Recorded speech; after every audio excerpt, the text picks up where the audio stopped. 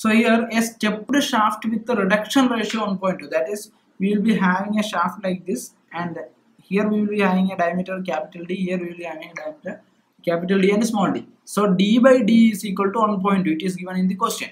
Then it is given fillet radius is 10% the smaller diameter, that is this is the fillet radius r, this radius, that is r by d is equal to 0.1, 10% means 0.1, that is given in the question.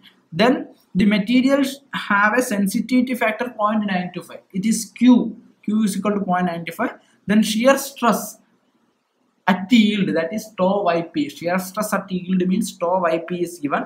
Then shear stress of 120 megapascal at endurance limit, that is at sigma en, shear at tau en is equal to 120, at endurance tau is given. So this en means endurance limits, yp means yield point, that should not be confused.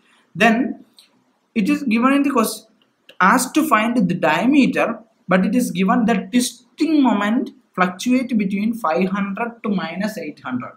So we have a twisting moment or torque T. So maximum T is 500, minimum T is minus 800. So if twisting moment is given, then directly we can go for this equation. T max plus T minimum by T is equal to Tm, and T max minus T minimum is equal to Ta. Then we will find the Tm and Ta. Then it is given in page number 2 that tau is equal to 16T by pi d cube.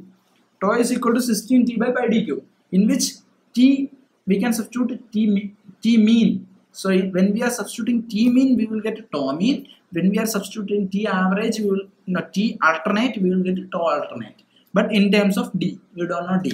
That we will substitute here in this equation. Only equation have this tau A and tau M. So we will substitute here.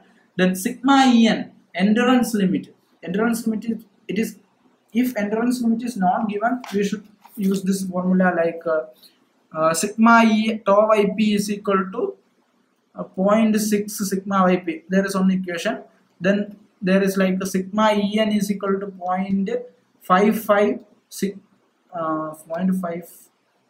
tau En is equal to 0.55 sigma En, something like that. There is a formula. Anyway, here it is directly given. Sigma En is directly given. Endurance limit is directly given, and tau yp, yield stress, that is also directly given. So we can substitute here. N is factor of safety, from which we can find D. A, B, C are, if it is not given, A is equal to 1, B is equal to 1.85, C equal to 0.9.